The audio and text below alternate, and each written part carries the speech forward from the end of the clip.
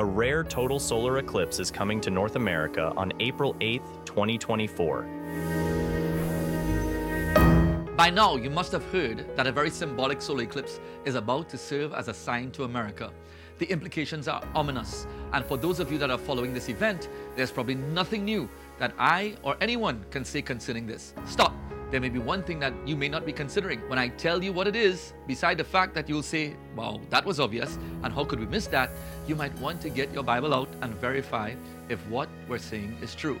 And who knows, you may see things that I may have missed. If you do see something else, please write it in the comments. If you did not consider what I'm about to tell you, write that in the comments as well.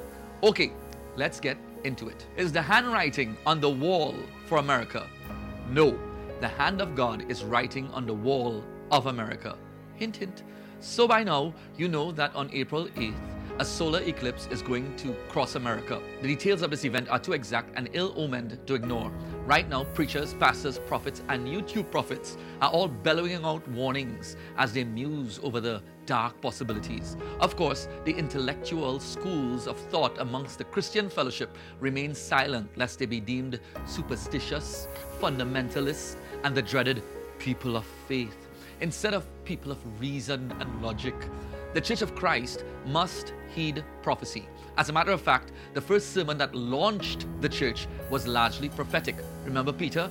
This is that which was spoken of by the prophet Joel. The church will culminate with the fulfillment of prophecy. The church ignoring the prophetic signs and warnings is like a bird ignoring its nest or a man ignoring oxygen. This eclipse is definitely a sign which has been examined from every angle. You know the 7 towns called Nineveh through which the eclipse will cast its shadow, symbolic of the sign of Jonah, which was actually an eclipse. Then there's the fact that the eclipse is on a Jewish new moon and the Jewish New Year is set to begin on the same day. These are all striking coincidences, don't you think? Oh, and then there's the weird fact that this eclipse on April 8th, a giant Aleph will be completed over the US. The Hebrew letter started with the Great American Eclipse of 2017, and 7 years later, April 8, 2024, the Aleph will be completed. The Aleph is representative of God and the oneness of God. The numerical value of Aleph is 1. Now, this is what some may have missed. God took 7 years to reveal this Aleph.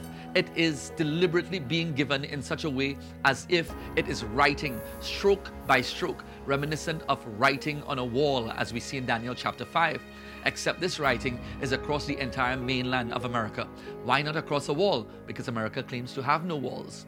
This is evident. So it's as if God is literally writing like a hand writing on the wall. So here's what this eerie sign could indicate.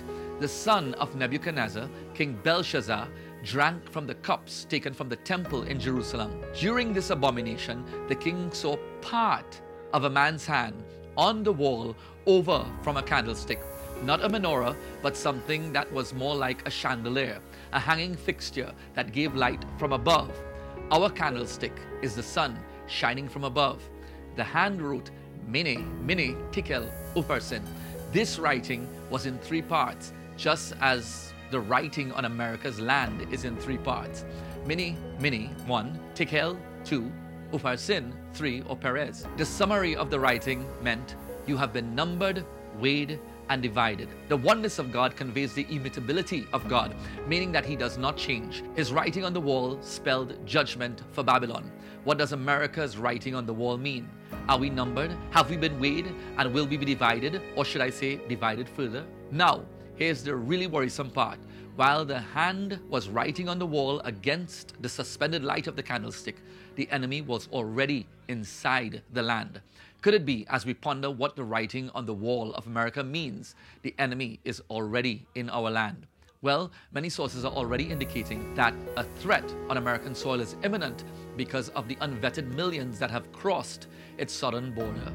The Medes and the Persians conquered Babylon the very night that the writing appeared, and Belshazzar was killed that same night. Belshazzar means Bel, protecting the king. This, in our time, would mean that the sovereignty of our nation the sovereignty of America will be called into question. The Medes and the Persians are none other than modern-day Iran, the very nation that many experts believe is sending fighters onto American soil.